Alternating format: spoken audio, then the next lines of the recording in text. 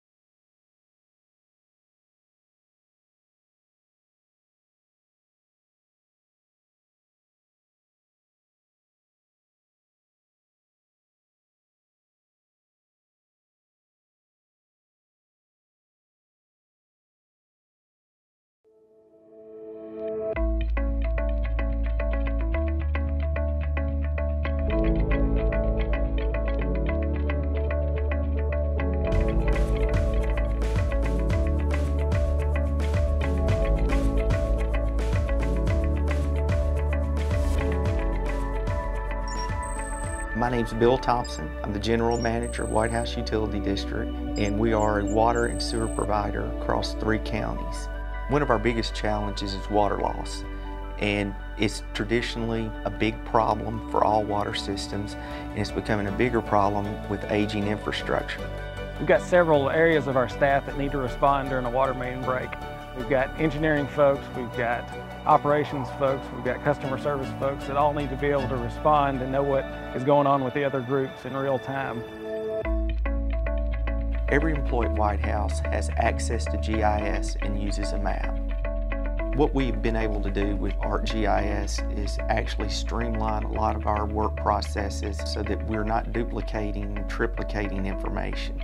With the implementation of ArcGIS online and the executive dashboards, I can see what's happening almost in real time. So I can see the amount of work, how it's distributed, and where the people are. I can also see how they're accomplishing the work. So I can make recommendations back to the managers as to things they can do to improve productivity, things they can do to redistribute work.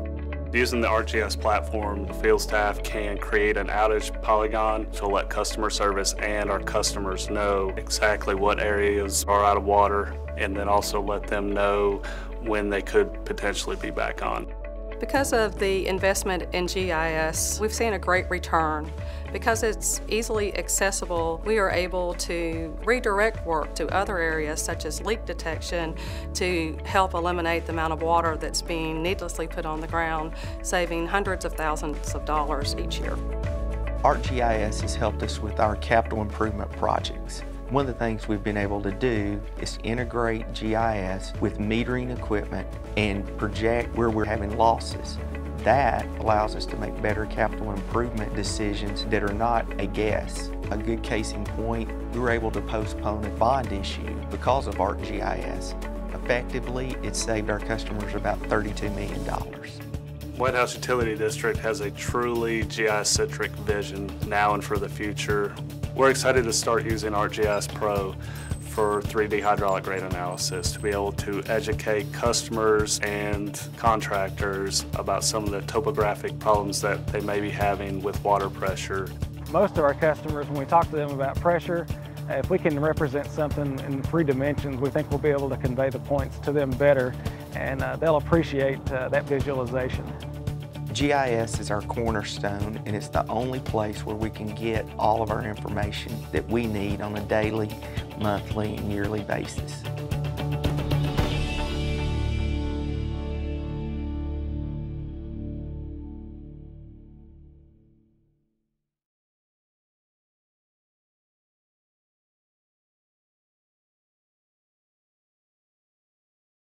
We're going to show you today how to do a leak check utilizing some typical meters that you see at your house. You want to make sure all the water inside the house is off. Then you'll go out to your meter box and we're going to take a look at the meter to determine if we've actually got water flowing through the water pipes. So this would be a traditional style meter, what we call a mechanical style meter. If you don't have any type of leak, you shouldn't see any movement on the meter at all. There might be some customers that have the solid state meter. This particular meter reads down to hundredths of gallons, so you'll see a decimal point after the 4 there. It also has a flow indicator on it. So if you don't have any flow going through the meter, you're either going to have this ERR message or 0. This third meter, it's another solid state meter. It does not have a flow indicator. A little bit different leak check on this one. We've kind of shown you what it would look like if you didn't have any leak. You know, you'd come out, your meter should be stationary. Now, if you were to have everything turned off in your house and you had a leak on the service line or maybe a leak on some interior plumbing, we're going to show you what that would look like. On your mechanical style meter, we've got this little pinwheel, what we call a low flow indicator or leak indicator. This is a great indicator that there's something going on, water's flowing through the meter, you possibly have some type of leak. On this type of meter, you can see the flow rate here. Press this little indicator here. It'll toggle back between the flow rate and our reading. And you can see here it's a flow rate of 0.44 gallons per minute. If you didn't have anything running in your house, you should see a 0 there. Right now we've got half a gallon of flow, which indicates, you know, there's some kind of leak on the system. And then on this meter, like we were saying earlier, it doesn't have a flow indicator, but you can see where the hundredths of gallons is creeping up slowly as the water's going through. If you had something smaller, it might not be quite as visible as it is now. So on this one, it's really important to write down that reading, wait an hour, and then come back and check that reading. And you're gonna be able to see if you had water going through the meter, it's gonna register on it. So with any of these meters, whether it's got the you know, the little dial leak indicator or not, it's always a good idea to write that reading down, wait for at least an hour, and then come back. If you've got something, a very small, minor leak that's going through that meter, 5-10 minutes, you might not notice that. Whereas if you give it at least a good hour, you're gonna see that leak on the meter. You're gonna see some kind of change. If you have any questions, any concerns, you know, always feel free to call our main office. We can help you out, answer any questions you might have. If you need somebody to help, you know, help run you through doing a leak check, you know, we're more than happy to help you with that.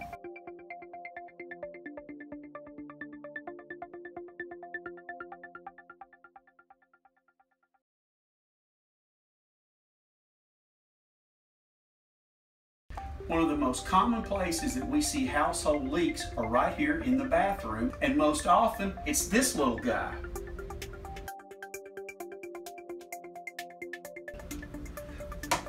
One way to determine, if you look into the bowl, you'll see a slight trickle around the bowl down into the bottom of the bowl. Another is the water level in the tank. The water level should be about an inch below the fill tube, as you see right here. You see at this point the water is at the point to spill over into the tube. When that spills over, it goes down into the bowl and out into the system. If everything else looks okay, you can use one of these little dye tablets or some household food coloring, and you just drop it into the water in the tank. If you have a leak, the color of whatever tablet you have will wind up finding its way into the bowl. So here, the bowl, the water is clear, and that tells us we don't have a leak. If you were to have a leak, you'd notice that the water turns the color in the bowl as it is in the tank with the dye tablets. And that's it, it's that easy. We recommend that you do this once or maybe twice a year, or if you have higher than normal usage. That way, if you have a leak, you can find it and fix it sooner.